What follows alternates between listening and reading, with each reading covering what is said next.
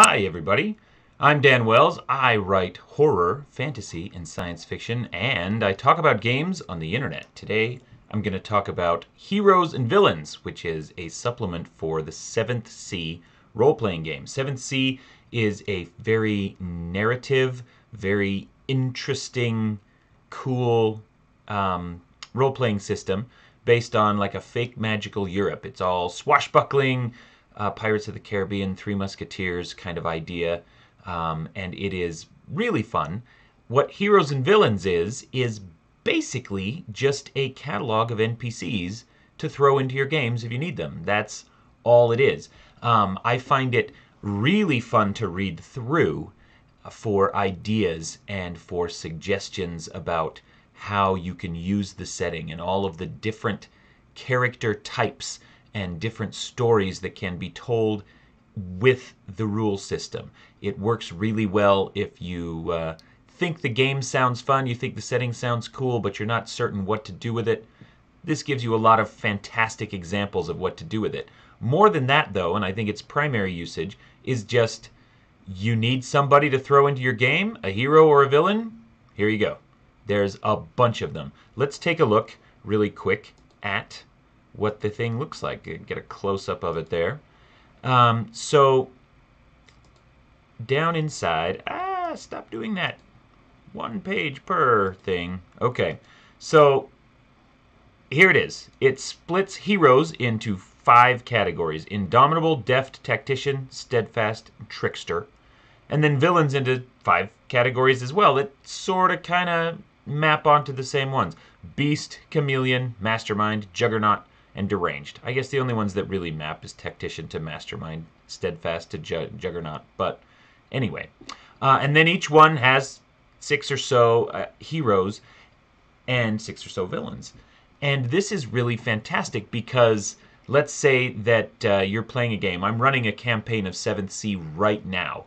I need to have some villain that I can throw in. Well, it's easy to look in here and say, well, do I want a chameleon bad guy? Someone who is hiding, working behind the scenes, difficult to recognize? Or do I maybe want a mastermind? Someone who is behind the scenes pulling strings and ordering people around? There's a lot of great ideas. Let's just pick one at random. Let's take a look at this Juggernaut villain, Anselect. The point of a Juggernaut is someone who is unstoppable.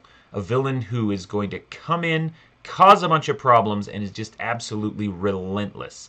And Celette is one who is interesting in that it's a girl. Let's get the thing.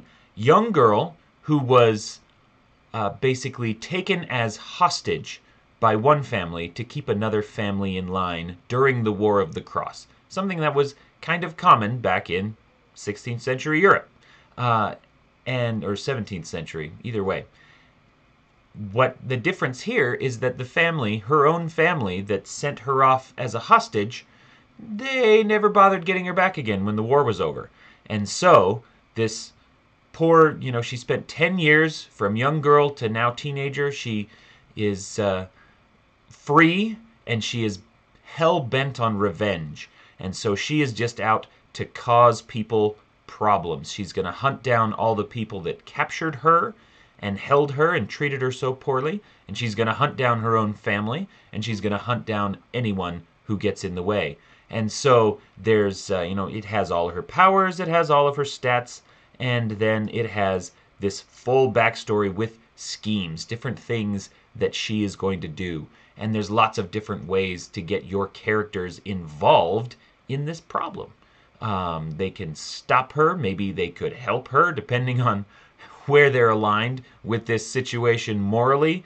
Maybe one of their families was connected to one of the families that hurt her, and so now the people are now that she is after one of the players as well.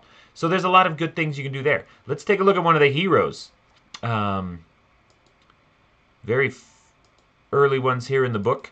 These are all the indomitable heroes, the ones who are, the brave and true, and the ones that are trying to do great things. This is it's just got a lot of really cool. Every single one of them you can see has art, has this fantastic art. Describes all this stuff. You can see the heroes get full character stats, so you could actually use these as characters if you're going to do a one-shot game with your friends or at a convention or something, and you need to be able to get into the game quick. You just print these out, hand them to your friends, and you're ready to go.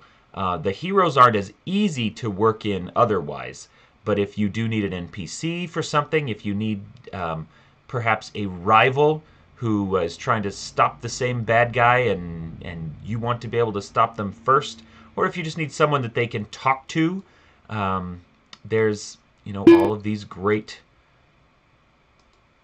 heroes in here.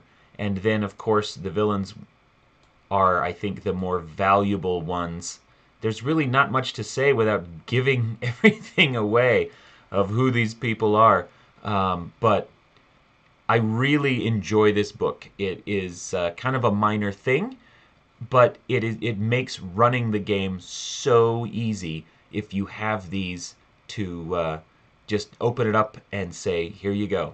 I'll turn to any page in here and you're going to get a great character with a great backstory that you can slot right into your game to do whatever it is you need. So, hooray! This is the Heroes and Villains book for 7th Sea. It is a fantastic supplement, and if you're going to be running a 7th Sea game, this is one that I would recommend you pick up. So thanks for watching, and I'll see you on my next review.